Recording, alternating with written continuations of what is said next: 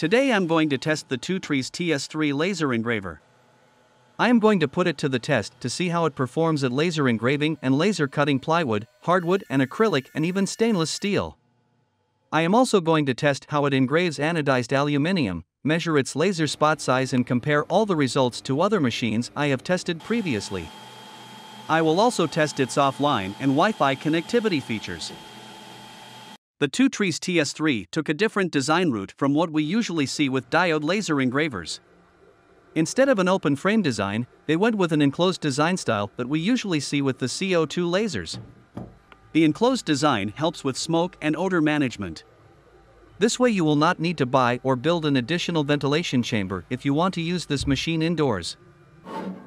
The machine comes with a 10-watt laser module and a honeycomb bed which can be easily removed if not needed. It also features a color LCD touchscreen which is used for offline engraving from SD card or connecting the machine to the Wi-Fi, so you can also control it with a smartphone app. The machine also supports the connection of the rotary system. In my case, I also needed to tighten the rollers and belts a little bit as they were a little too loose for my taste. A lot of play in the mechanics can greatly impact the quality of engravings.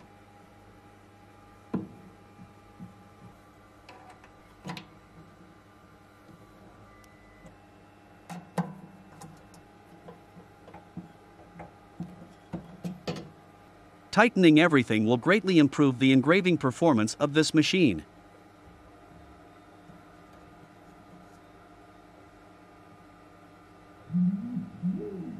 This machine has a built-in air filter that circulates and filters the air inside the chamber and reducing odors this way. This way a machine can be operated indoors without the need to vent the odors outside. First, I did a quick test to see how well the filtering system works. The machine filters out around 80 to 90% of the odors, which is enough for using the machine in the garage, but since I used the machine in my small lab, I converted the machine to vent the smoke out the window. To do this, you need to reverse the direction of the two fans, install the hose connector part and attach the included generously long hose.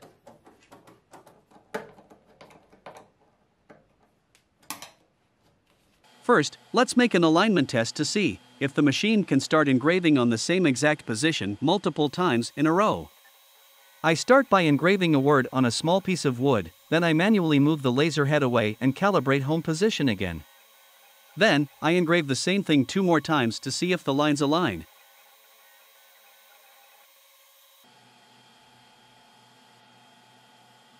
The alignment is almost perfect. I think the error happens because the machine uses contactless inductive switches instead of the mechanical switches. These are less precise, but they still work good enough. Now let's get to proper tests of this machine. First, I measured the true optical output power, which is exactly as specified.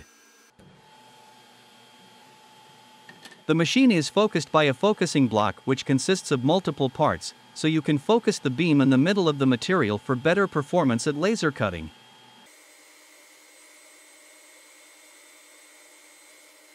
The acrylic cover is made from protective material which enables you to use the machine even without laser goggles. It blocks most of the harmful light. As you can see, protective glasses don't make much difference. Without the protective shield, there is much more harmful light. I engraved my standard test pattern which shows the general engraving performance of the machine.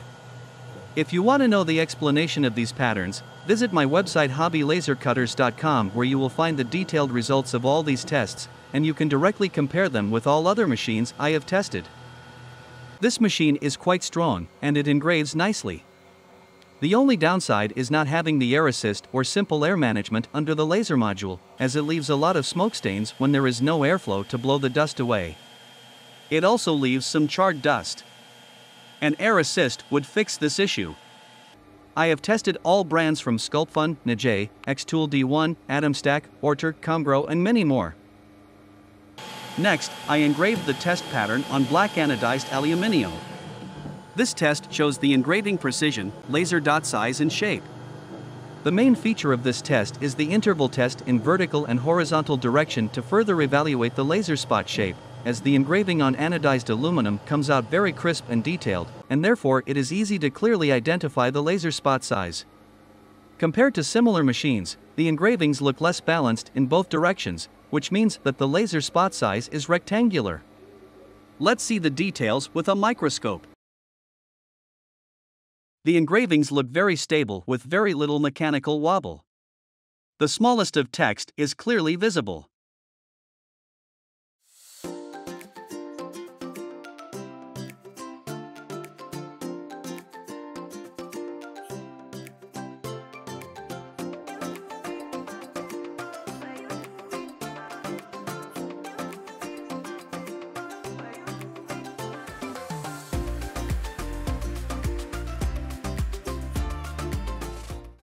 The next test on the list is the focus distance test.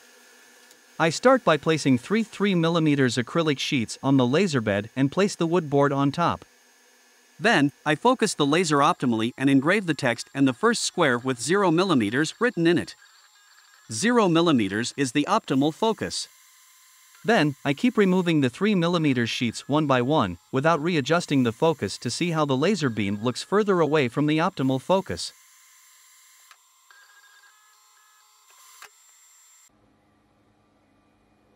The laser spot of this machine stays tightly focused at a great distance. The result is quite good. This means that this machine will be good at cutting thick materials. You can check out more detailed photos of these results on my website. Link in the description.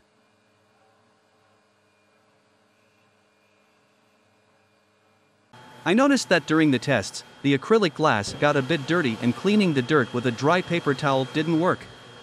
But adding a little bit of cleaning agent cleaned it up nicely.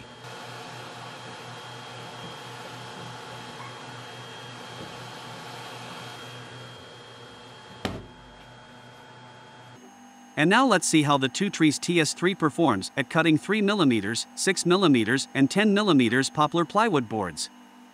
I run the cutting tests at 300, 600, and 900mm per minute, both in horizontal and vertical cutting direction. I will not include clips of all the cutting tests in this video, but on my website hobbylasercutters.com you will find detailed images and results of all the tests I did.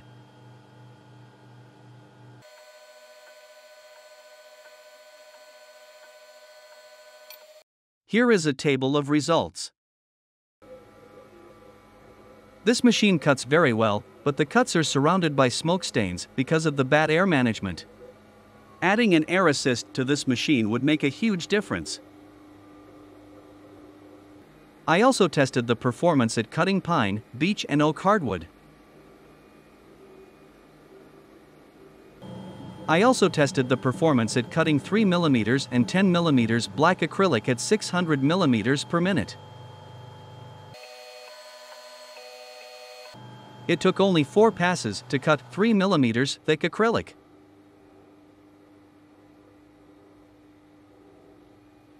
Then I tried to cut this almost 10mm thick piece of black acrylic that a lot of machines struggled to cut. It took 35 passes to cut through, which is an above average score.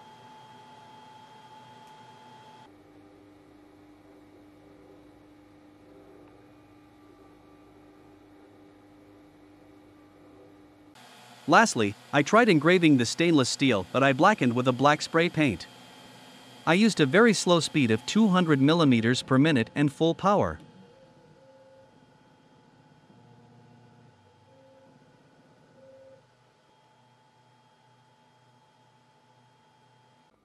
The engraving is very good. This machine is a capable engraver for stainless steel.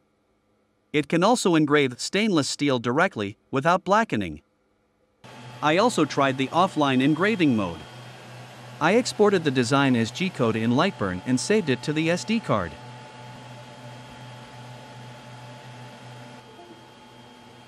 Then, you insert the card into the machine and run the engraving job without the need to have a computer near the machine.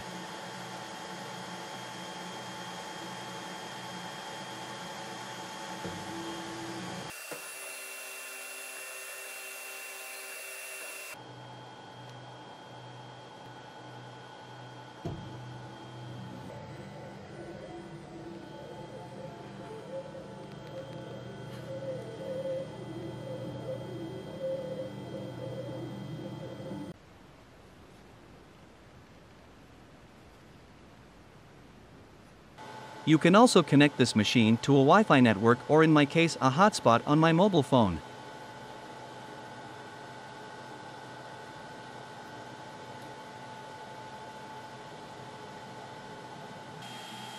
On your phone, install the MKS Laser app, enter the machine IP, and you are ready to control the machine with your smartphone.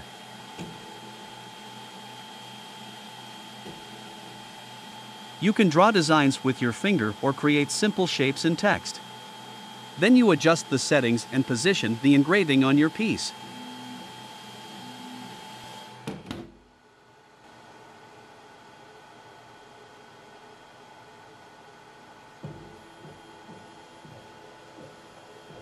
If you find out that your settings are not the best, you can adjust the speed and power in real time during the machine operation.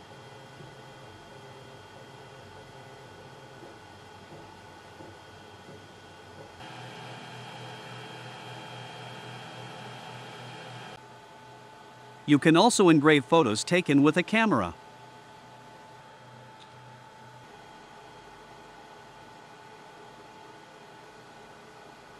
You can choose between different image modes. This is an awesome feature to make personalized gifts.